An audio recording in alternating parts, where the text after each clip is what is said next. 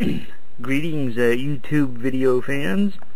Welcome to my video channel. This is a video series on the teardown or disassembly and even repair of miscellaneous items that I've acquired over the years.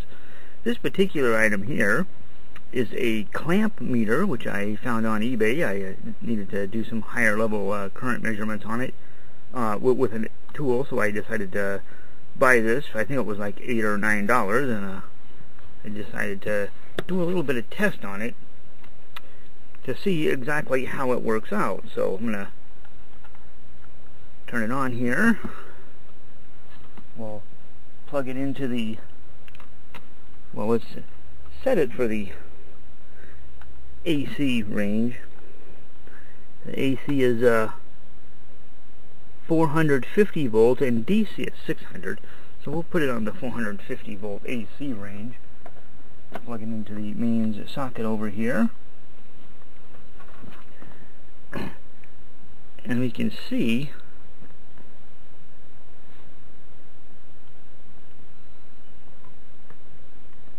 that let me see here, as soon as I get some voltage out of it. You can see that some of the elements on one of the LEDs, or the liquid crystal display, actually are not lit up. That's not 111. Part of it simply just isn't lighting up. Seems to be a problem with the display itself. So I figured I would see, one of them was lit up, and now you see it's gone out. It's not a 6 right there. It's just part of it simply just went out. Let's try the 20 amp range. I'm going to stick it on a power line over here. See if I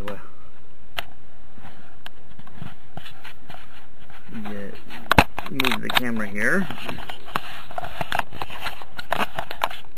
As one of my favorite YouTube bloggers would say, don't turn it on, take it apart. So let's grab us a tool here. Here it is. Screwdriver. Let's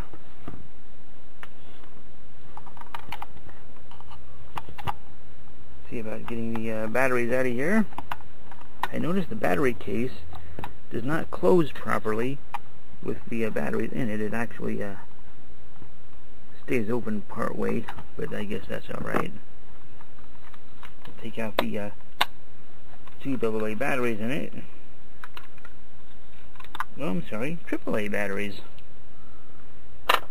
We'll set those aside. And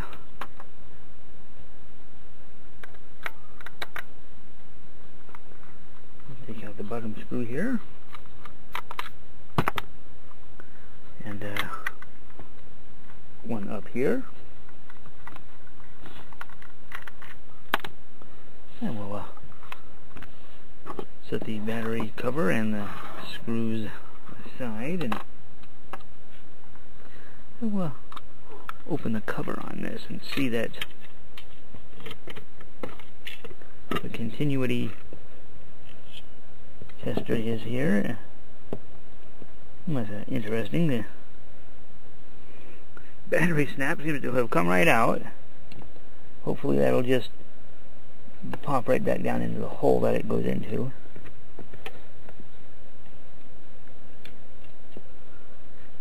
I'm not really a fan of contact battery contacts like this here. I'd rather have actual wires going through it.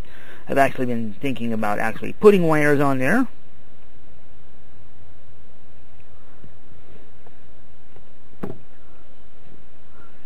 Okay.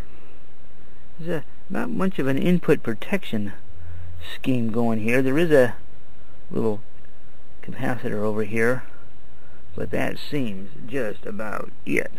I'm not sure if I would want to measure 600 volt mains on this thing.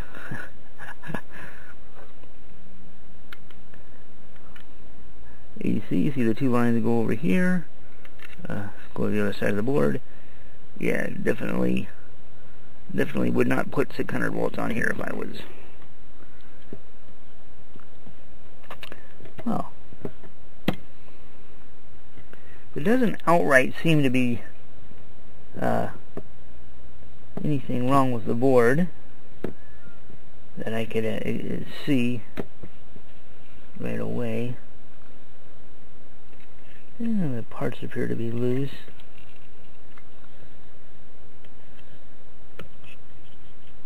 Take the circuit board out and get a closer look at the other side. Okay, we have all the screws out. Let's go ahead and separate the circuit board from the rest of it here.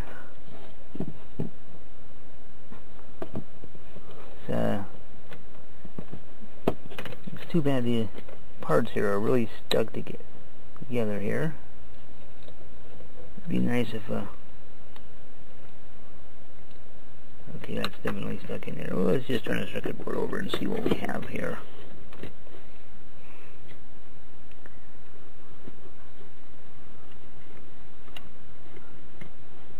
Well, I've already looked at the circuit board closely, and I've noticed that the little trimmer resistors on the other side, there's one here,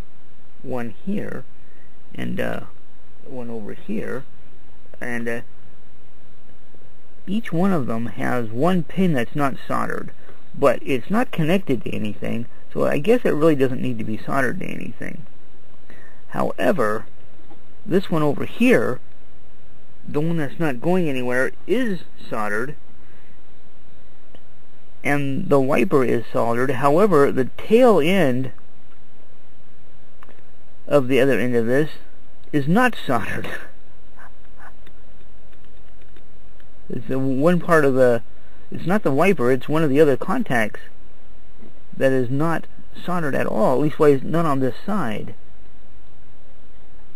Let me see if it's soldered on this side. It may only need to be soldered on one side. And it is not soldered on this side either.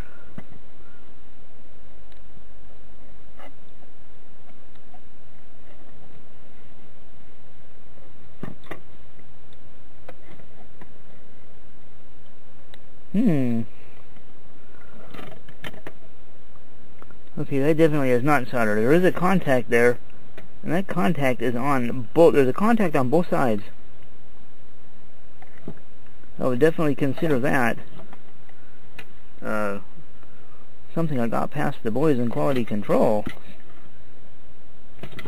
So I think what I'll do is I'll solder this connection here and see if it helps either the voltage or the amperage range work a little bit more. Now take a peek down here at the display unit and see it's got the old, what they call zebra strips, which look like they're pretty good. They're not marked up. There's no debris or any kind of thing on them. The contacts on this side, they also look nice and clean. I'll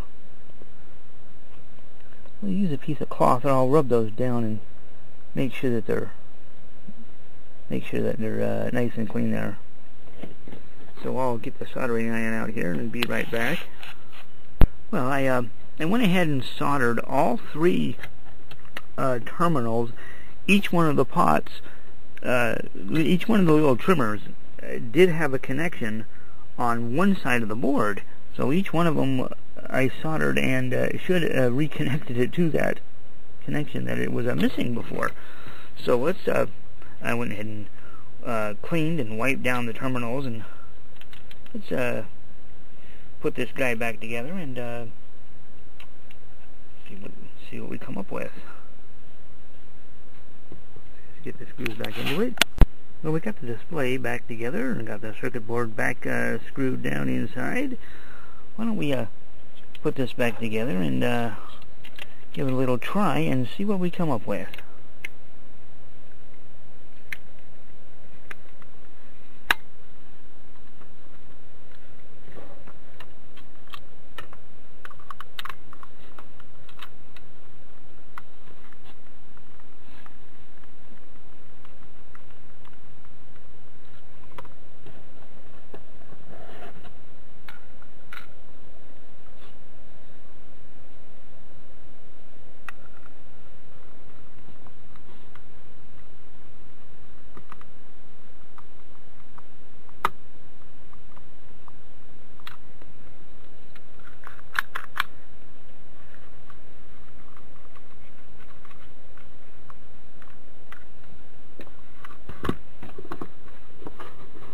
grab the batteries here.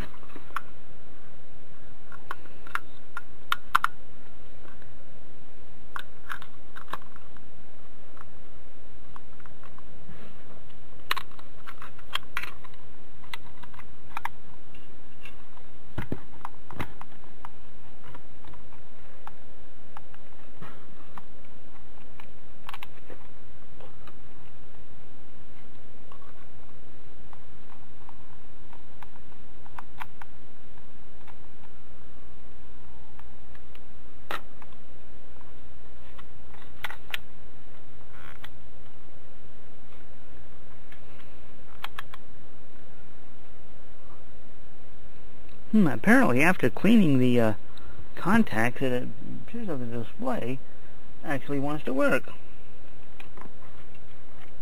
That's nice.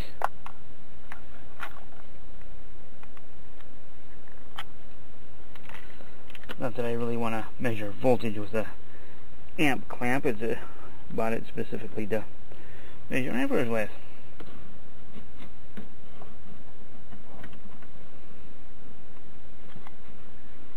You see there, looks like about 116 volts. Put it on hold. Now the hold button works and the display seems to be working better. Now for the coup de grace, unhold, put it up here onto an amp meter range and see if it does anything.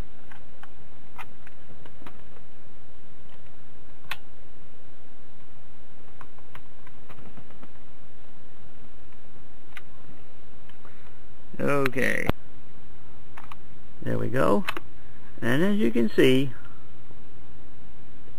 it still is reading 0, even though it's clearly around the wire. We'll try different ranges. Okay, that's the 200 amp range, the 400 amp range,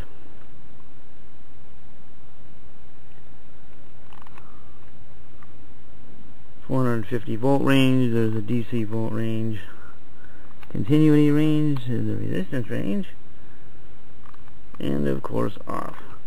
And it does appear to have some odd ability to give a better picture of this. The switch, take it off the clamp there, and you can see the switch actually goes a click in the opposite direction, and I don't know what apparently mysterious position that is, or what it's measuring. It actually has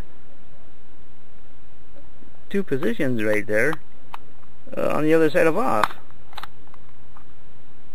I don't know if that has anything that keeps the amp clamp position from working, but I guess, you know, you get what you pay for, and for about $6 I got a voltmeter and an ohmmeter for $6. Well, I guess that kind of closes this out. Well, have a nice day.